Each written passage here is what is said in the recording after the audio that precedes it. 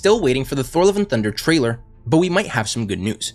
According to Mr. Gravitas on Instagram, the trailer for Thor Love and Thunder is ready and is possibly getting ready to, or has already begun the localization process.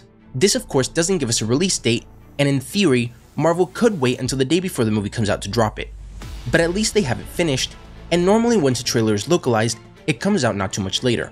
Take this as you will, but a Brazilian website, Chipu, is claiming that the trailer will release on April 18th, which is next Monday. I would take this with a grain of salt since this isn't a trusted site, but we do know that Marvel typically drops their trailers on Mondays, and given that the trailer is currently finished and likely in the localization process, this date would make sense. If you watched my video yesterday, you'll also have already seen these images, but I was waiting for a few more to drop, which is why I didn't cover them in more detail. The Marvel Legends figures which were leaked, showing us our first looks at the characters, also have descriptions on the back, which while usually quite vague, can give us hints as to what's to come in the movie. The ones we currently have are Ravager Thor, Gore the God Butcher, Mighty Thor, and King Valkyrie.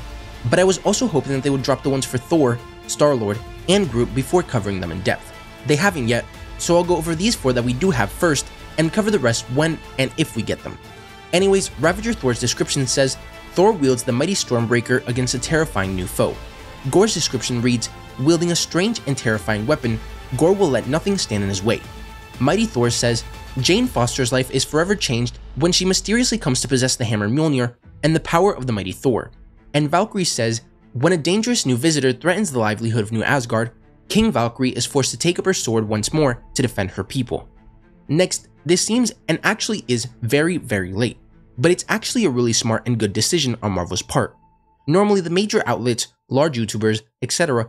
get to watch movies and episodes weeks before we do, but for Doctor Strange in the Multiverse of Madness, that's not the case. According to Steven Weintraub over at Collider, the first time anyone will get to watch Doctor Strange 2 is on Monday, May 2nd at the world premiere, and the review embargo will lift the next morning on Tuesday, May 6th at 6 AM Pacific time. So while there may be spoilers and everyone and their mothers will be reviewing and praising the movie, for those who don't want to know anything about the movie beforehand, it'll be easier to stay off social media for a few days instead of having to wait weeks. I actually really like this change because Marvel doesn't really even need to promote Doctor Strange 2 anymore, so they can get away with the late reviews.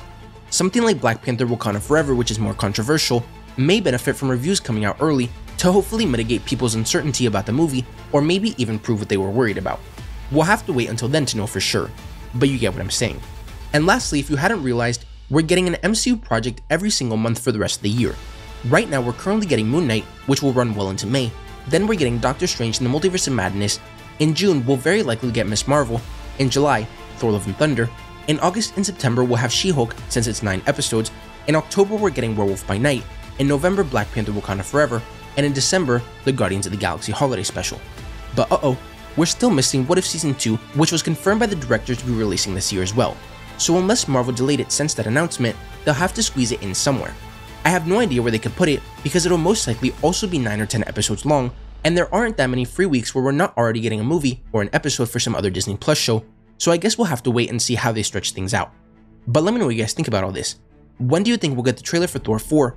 Are you glad that the Doctor Strange 2 reviews are coming out so late?